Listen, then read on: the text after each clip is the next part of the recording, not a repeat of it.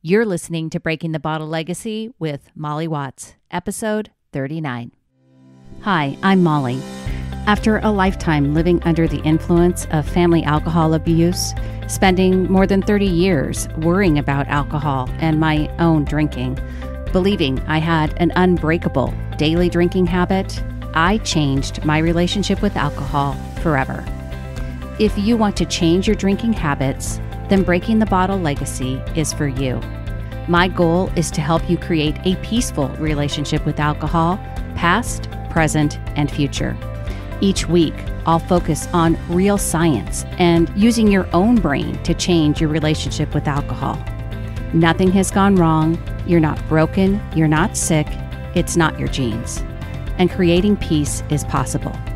I'm here to help you do it. Let's start now.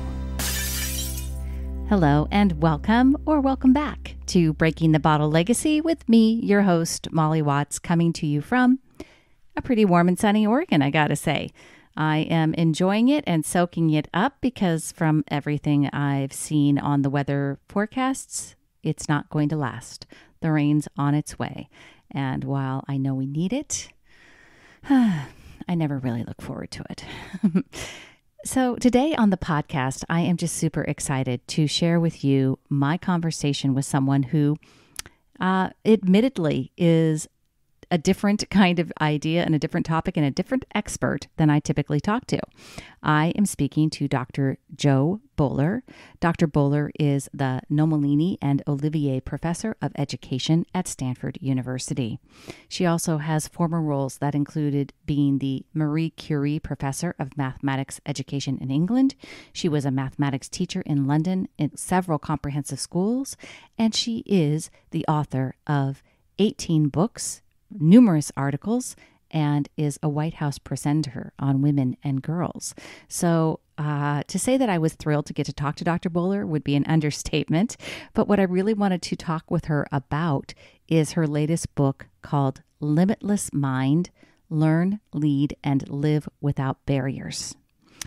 The reason I wanted to talk to her is because this book is really founded in neuroscience, and it's all about the neuroscience of learning. And basically, it's Dr. Boaler's assertion that brain science has given us a very clear case for the importance of not only self-beliefs, but also the fact that we can learn anything at any time, and we are, in fact, limitless.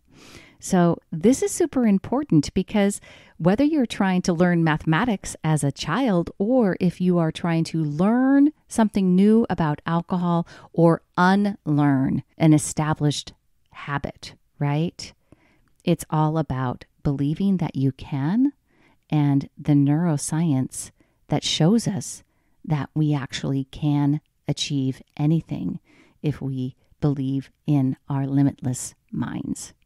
So I think you're really going to enjoy this conversation. Here is my interview with Dr. Jo Boaler. Hi, Dr. Boaler. Thank you so much for joining me today and being willing to take time out of your very busy schedule to join me here on Breaking the Bottle Legacy. Thank you for having me. Absolutely. Looking forward to chatting. Oh, absolutely. Absolutely. Well, before we get into talking about the Limitless Mind and the wonderful book, I know because this is not your typical audience right here, right? No, is that fair to say? That's right. I'm typically talking to teachers and students, but parents are a perfect audience. Yeah. So. And others, any adults, really. Yeah. So tell me a little bit about what you're currently working on right now before we get into Limitless Mind. Currently, I'm working to bring data science into K-12 mathematics. We know maths, as it's taught, is very antiquated, and students are not learning the maths of the world. Yeah. And so that's really, like I said, a far departure from talking to adults who may be trying to change their relationship with alcohol. So let's talk about, I want to share with my audience how I learned about you and why I thought that talking about this book, The Limitless Mind, was something that would be so powerful for us. So I actually learned about you from a friend who who went back to school late and became a teacher. Well, she was working in an educational environment, but actually went back and got her teaching certificate very late, and did her first year teaching during all of this COVID, which is just amazing, right?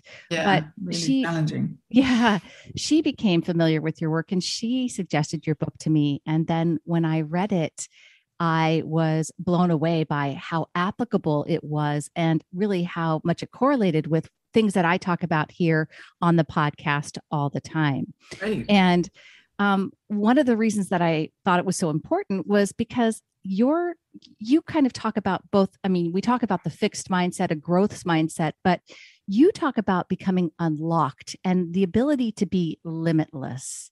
And you talk about the keys that we're going to get to in the limitless mind. But do you believe that really that we're limitless no matter what age we are, no matter what we're trying to overcome? Are we all limitless? Absolutely. We all have limitless potential. Whenever scientists try and find limits and they go in and study people and give them harder and harder tasks, they come away always saying there are no limits. Really, people can learn anything. So if people are limited, it's not because of they don't have the potential to learn anything. It may be because of things in their environment or other people that are limiting them. But right. You have the potential to do anything. Right. So the premise of this book, and this is a direct quote from the introduction of The Limitless Mind, is when we learn the science in this book and the 6 keys of learning I will present, our brains function differently and we change as people. The 6 keys not only change people's beliefs about their reality, they change their reality. So that's a pretty big, powerful comment, right? So, but for many adults, we have held on to kind of self-limiting beliefs about our ability to learn new things. It's kind of ingrained in our culture, right? Yeah. And what that quote is referring to is we know now what you believe about yourself actually changes the way your brain works. Yeah. So if you change your beliefs about what you can do, it will actually change how your brain operates and it will change your life. So I really believe this is extremely important for everybody to know. Right. Doesn't matter whether we're talking about kids. I mean, really, honestly, it's not just about kids learning math. It's really about anyone who's trying to change anything in their, to learn anything in their life or to achieve something different. And I talk a lot on the podcast about neuroscience and about neuroplasticity. And that's again, why the book resonated so much with me, because it's very much a book that incorporates the science of the brain, right? Yes. Yeah. In fact, the 6 keys I set out are all based in neuroscience. What I do is take that neuroscientific information and figure out what it means for our lives and how it should change how we operate in our lives. Yeah. So you're leading me right into key number 1, right? So it's really because key number 1 is really about that neuroscience and about neuroplasticity. And it's that every time we learn, our brains form, strengthen, and connect neural pathways. And we need to replace the idea that learning ability is fixed with the recognition that we are all on a growth journey. So this whole idea of neuroplasticity, so neuroscience really, we're still obviously there's so much that we don't know about the brain still, really. But this idea of neuroplasticity isn't necessarily new, but it is relatively new in the field of neuroscience, but it's also just hasn't really filtrated through to society as much as maybe scientists understand it. Yeah. The lay people don't. It hasn't. That's right. And neuroplasticity is really showing that our brains are constantly changing and growing, and there's endless potential to learn. But if we look inside schools or we look inside workplaces, there are many limits that are put on people, really going back to the old ideas that you have a certain kind of brain and that's the brain you live with. So yeah, I agree with you. The knowledge we have about our brains growing, changing, strengthening has really not got into schools or workplaces in the to the extent that it should. Yeah. And I think that it's important because it's important in many, many ways. What I found was that for me, learning the neuroscience, actually understanding the way that neuroplasticity works, realizing that my brain was capable of changing, helped form a foundation for me in self-belief, right? Yeah. Once you understand that a little bit better, and when you really when you really embrace it, you go, oh, okay, wait a minute. My brain can actually be rewired. It can literally be completely different than it has been. And I'm the person in control of doing that. Norman Doidge, one of the neuroscientists I cite in the book, talks about how every single day you wake up, your brain is different from the brain you went to bed with. That's how much change is happening in the brain all of the time. I loved in the book, you're British. So of course you shared some of this about the London taxi drivers. And I thought it was, that the science and the study that was done on these taxi drivers. Can you talk a little bit about that study? Yes. So neuroscientists decided to study the brains of London black cab drivers, because to become what's known as a black cab driver, you have to go through extensive training. It takes some drivers 7 or more years, which is crazy to me. I'm like, it's amazing. You have to remember 20,000 streets in central London and all the connections between them. So it's a very hard training and test. They take a test that's just called the knowledge. And the average amount of times it takes to pass the knowledge, I think, is 12 times. So this got the attention of scientists. People are going through this intense spatial training. And so they decided to study the brains of black cab drivers before and after this training, and found that their hippocampus had significantly grown, a really important part of the brain. And this was shocking at the time, because some people believed that children's brains could grow, or maybe some people thought that, up until adolescence, but adults getting this significant brain change really changed the way people thought. And then they did further studies and found that when the black cab drivers retire, some of that brain growth shrinks back down again, not because they're older, but because they've stopped using those pathways. Yeah. So just more evidence of the flexible brain. And a cautionary tale there, folks, because there is, I've talked about this before with neuroplasticity. There is definitely a bit of use it or lose it. You've got to keep challenging your brain and keep learning yourself to new things, which actually kind of takes us to key number 2. And this is something that's dear to my heart and something that I really want to hit on. Number 2 is that the times when we are struggling and making mistakes are the best time for brain growth. With regard to mistakes, I use the phrase compassion and curiosity a lot. It's challenging for people to reframe mistakes in their life. And I think that's largely because of something you talk about in the book, the performance culture versus the mistake culture, where we celebrate mistakes as a way of learning. But it's important to us to be aware of how we've been taught that kind of structure for mistakes in our lives. And tell me more about what struggling really does for us as we're learning. Yes, the neuroscientists are very clear on this, that if you're not struggling, you're not learning. It's really the best brain workout you can have. And making mistakes, they've actually done studies where they can see brain activity. And what they see is every time people make a mistake, there's significant brain growth, more than when they get questions correct. So we actually want people making mistakes and struggling. And I've found over the years, as I've been sharing this information, that many adults have come to me and said, this has changed the way I live my life.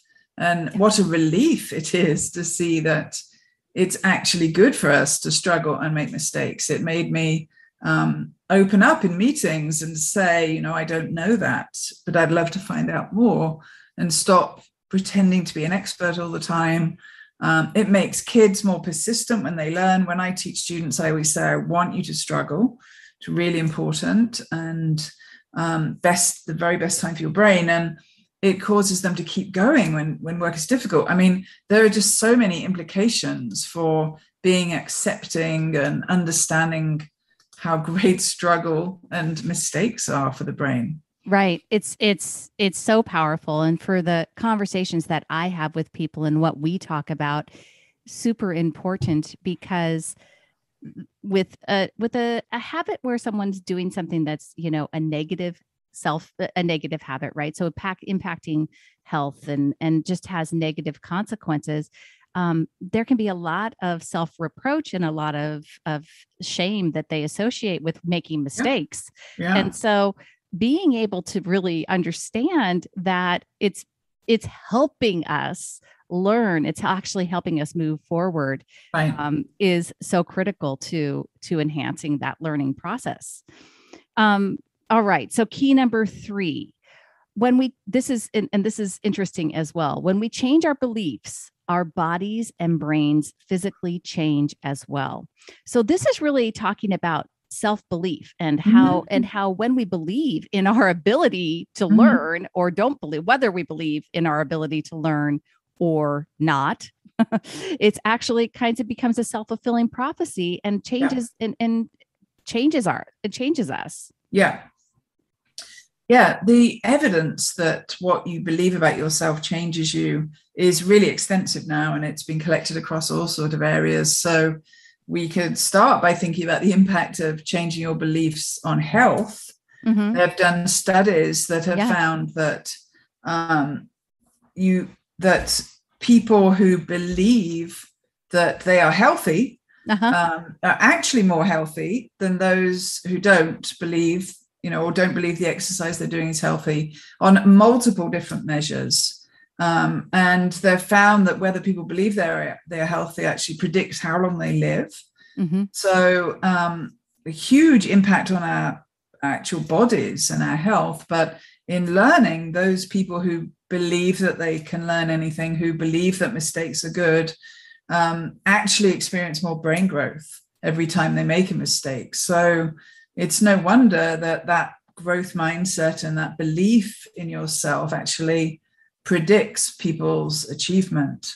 And when they do interventions with people where they get them to shift from having a fixed mindset to a growth mindset, suddenly their achievement spikes upwards. So it's extremely important. We also know that when people change their mindsets, it decreases racism and aggression. So just amazing implications of that mindset work.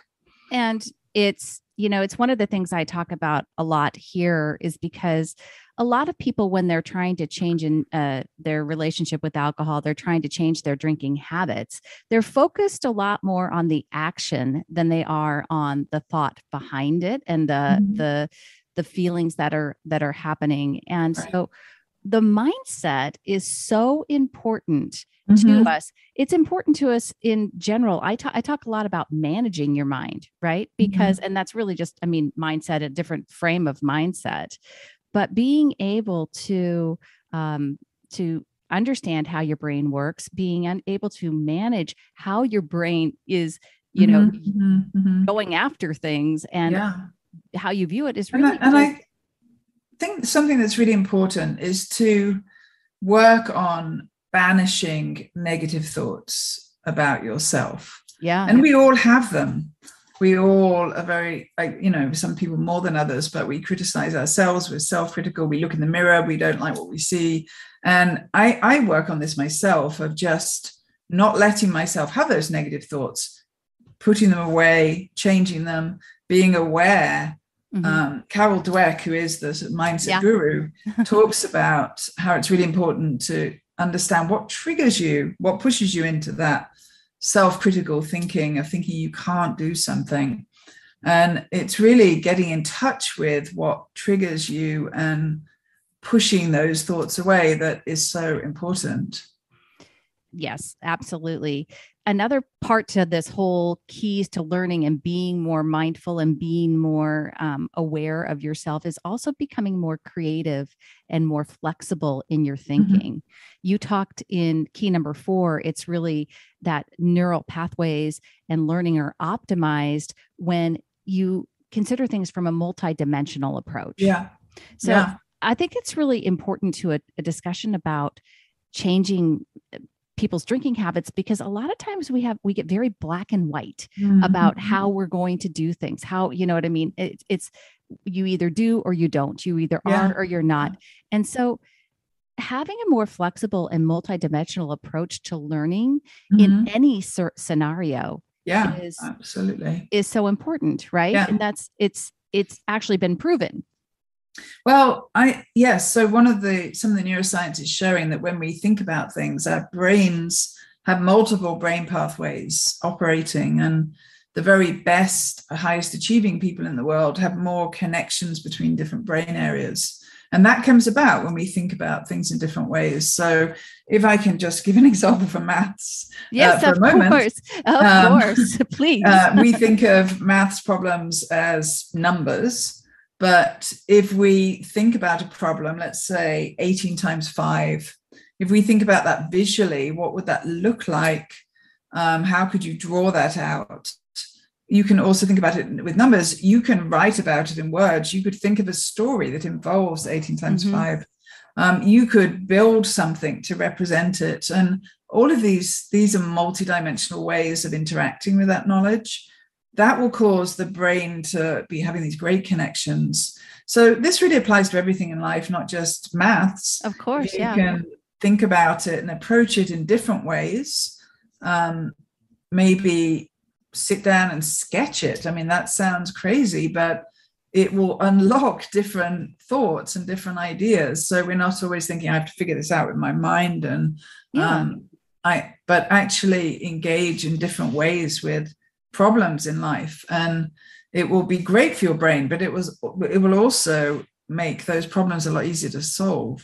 Yeah. And I don't think, I mean, I totally understand what you're saying and using math in terms of an illustration spatially, visually versus just the numbers, but it really does apply to just about anything. And just like you said, to like this type of learning. And when I'm talking about changing habits, I encourage people to write things down, to write down their thoughts. So that's one, it's a different, it's a different dimension, right? When we're writing things out down. Of your head and write it down. Yeah. Absolutely. And then if you are taking in information, whether you're taking that information in via podcast, if you're listening to something, if you're reading something, if you're having a conversation with someone about something, these are all different dimensions of learning the same information. Engaging. Yeah. And really that's just going to enhance the brain's retention and growth on this subject. So it's absolutely all applicable, whether it's, visualizing math problems or just really wrapping your head around different ways of attacking. Yeah, I actually shared a lot of these ideas in a book for maths teachers a few years ago called Mathematical Mindsets. And the biggest feedback I got from the teachers was, oh my gosh, you have to get this out to other people. Yeah, right. You have to get it out to parents and to other non-maths teachers, and just everybody needs to know this, which is what prompted me to write Limitless Mind, to get the ideas out a lot more broadly. No, I absolutely agree. And that's why it's been such a great book for me. I shared with you in correspondence back and forth about setting up this interview that, I grew up in talented and gifted, right? I was a tag kid, and I've teased that I've been a lifelong know-it-all. And but what's interesting about that is how limited I realized my thinking was, and how it did cause me to, get in my own way with many of the things that I've tried to achieve or tried to do in my lifetime. And so this book has really opened up my thinking and saying, oh, okay, wait a minute. You know what? This is, everybody has the capacity to be, and it's kind of it made me really think about that, because gosh, what a commentary on our education system that we actually, I mean, what do we do with, I mean, these kids that are quick learners that are, you know, how do you differentiate and not, and it doesn't really seem right to call them talented and gifted and everybody else is, you know, is not gifted or talented. Yes. Right. It's kind of horrible, actually. It is kind of horrible. And what we've learned over recent years is the damage it does to the kids who are put into those programs and given those labels, as well as the kids who get the opposite idea, that I don't have gifts or talents, because all of these are fixed messages and nobody should be having fixed ideas about themselves. Right. And we have a film on our website, which is called our website is called ucubed.org. And on the website, there's a film called Rethinking Giftedness, where I asked lots of Stanford students just to talk about being given that label. And it's really interesting the way they talk about how it caused me to not ask any questions. There was an expectation that I knew everything. And the big problem is once you tell people they're gifted or even smart, if you praise them with those fixed labels, it feels good at the time. Right. But later, when you mess up on something, and everybody does, people start to think, oh, I'm not gifted. I'm not smart.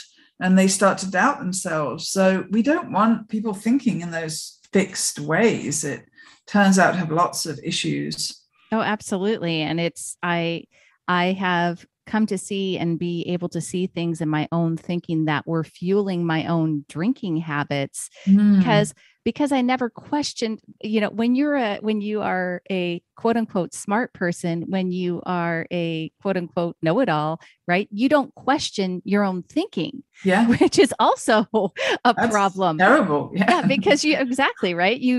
Because some of the thoughts that my brain was throwing out were completely wrong. They're not good for you. No, and they were fueling this habit, but I didn't have the framework to be able to do that. Now I do, and you know, so that's why I'm so passionate about sharing this work with other people. Yeah. So key number 5, and I love this because when I really was able to change my relationship with alcohol, it really was a 2-year process. And, you know, I had a 30-year daily plus drinking habit, and I grew up as an adult child of an alcoholic. So I had a lot of past stories and a lot of limiting beliefs.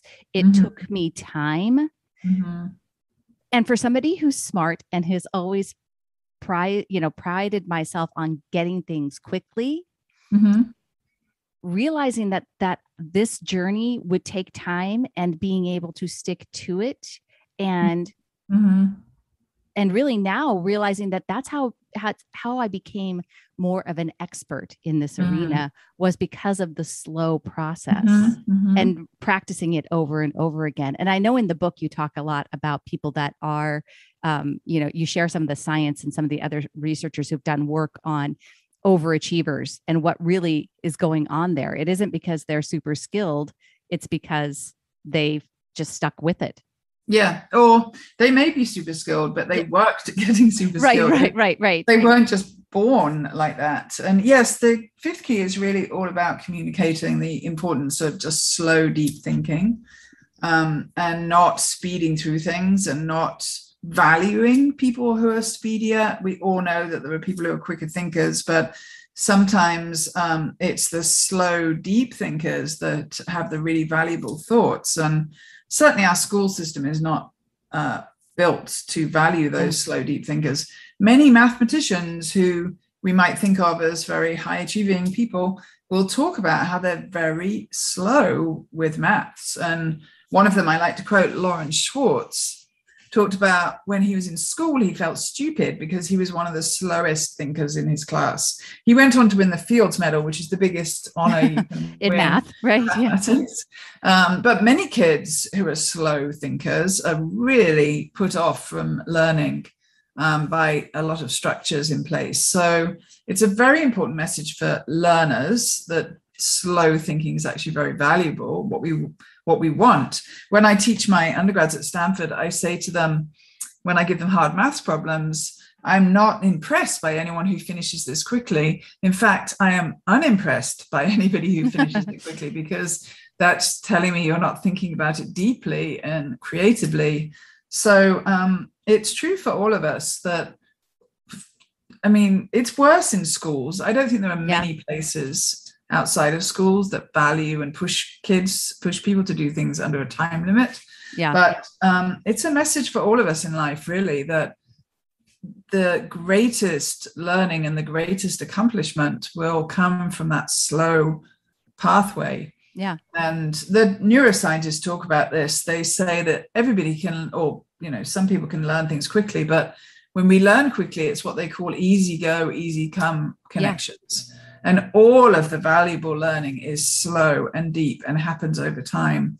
So, yes, I do think this is important for us to take on in our lives, particularly when facing hard challenges like giving something up or trying to improve ourselves in some way, that looking for quick outcomes is not helpful. Yeah. Yeah. Absolutely. I think you talked about in the book about and I know everybody's had this experience where you cram for a test and then, you can't remember any of it. Right. So that's that kind of easy come, easy go. Yeah, right. And really it's that long, slower learning process that actually makes it all really stick. Mm-hmm. So key number 6, connecting with people and ideas enhances neural pathways and learning. I love this because I have an audience of listeners. I have a group of Facebook, a private group where we share ideas and we talk about this stuff and we take it to a little bit deeper level. And that collaboration is actually really important to learning. Absolutely. Yeah. Just connecting with other people. When we connect with somebody else's idea, it actually enhances your own thinking.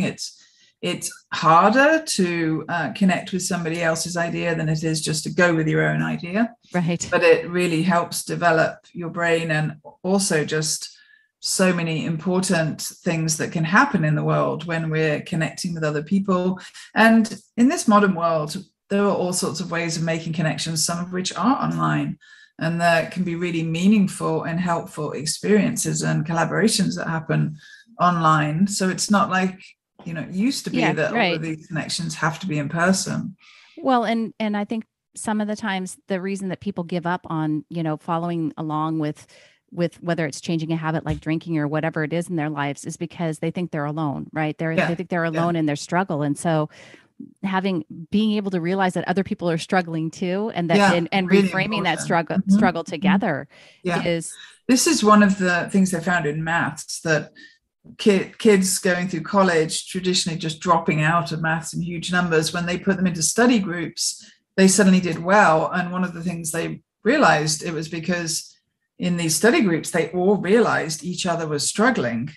Whereas when people worked alone, they just thought, oh, I can't do this. There's something wrong with me. I'm going to drop out.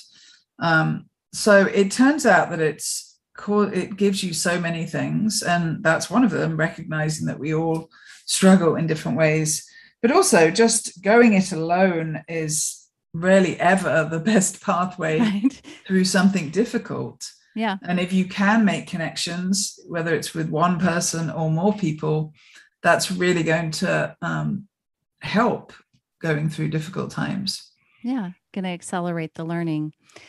Okay, I know, like I said, I promised you a half hour, Dr. Boaler, and I want to stick to that. I could talk to you all day about all of this wonderful mindset stuff, the power of the limitless mind. But we've hit on all of the 6 keys, and I would just encourage people. This is not, I absolutely do not believe this is a book solely about mathematics, though I learned a lot about the maths, about education and math, which I really appreciated as well. But this is really about opening up the barriers to your own mind and your own learning. And no matter how old you are, no matter how educated you are, we can all become unlocked and have more limitless minds. Very well said. Thank you so much for being here. I really appreciate it. Thank you for having me. It's really good to talk to you. Thank you for listening to Breaking the Bottle Legacy. This podcast is dedicated to helping you change your drinking habits and to create a peaceful relationship with alcohol. Take something that you learned in today's episode and apply it to your life this week. Transformation is possible. You have the power to change your relationship with alcohol now. For more information, please visit me at www.mollywatts.com.